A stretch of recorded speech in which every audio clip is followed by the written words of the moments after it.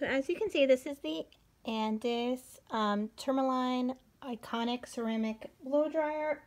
I was using the Revlon one for a while, the one that kind of styles your hair with a round brush, but I actually went back to this one because I really missed it and I forgot how quickly and efficiently it blow dries your hair.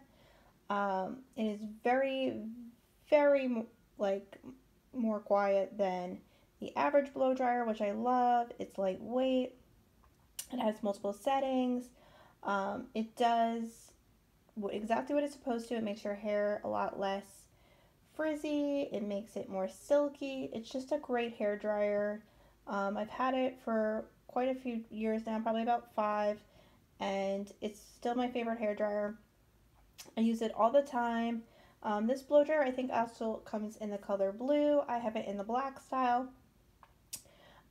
It is just lightweight. It's cuts down your hair drying time, and if you're looking for something that's just going to leave your hair silky and smooth, this is something that you should definitely use in your hair routine.